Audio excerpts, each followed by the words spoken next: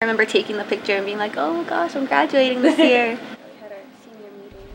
Prayer may have been removed from Ector County ISD graduation ceremony lineups, but that's not stopping one Odessa senior.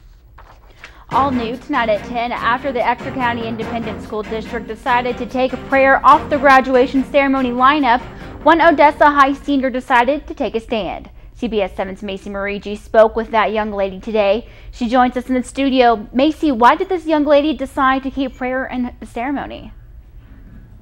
Tatum, Alexis Leal says that when her and her classmates were told that the invocation and benediction would be replaced by opening and closing statements at Saturday's ceremony, they were shocked and disappointed. Alexis feels that they should keep tradition alive.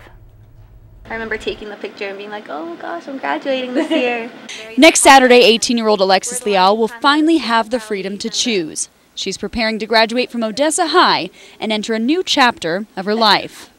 But for one last day, the school district makes the call. And it is a big tradition that, you know, they're taking away from us, and everyone's so used to having a benediction and invocation. It just changed a lot of things already. At first, many students thought that prayer would be eliminated completely from the ceremony. However, the district says that students asked to make opening and closing statements have the choice of whether or not to pray. It's really just their right to say whatever, like when it comes to religion.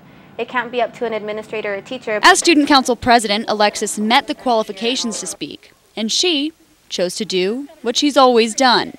Throughout senior year, I've always prayed, you know, to ask for help for my work and to keep me like on the right path to graduate. And I know a lot of my classmates have too.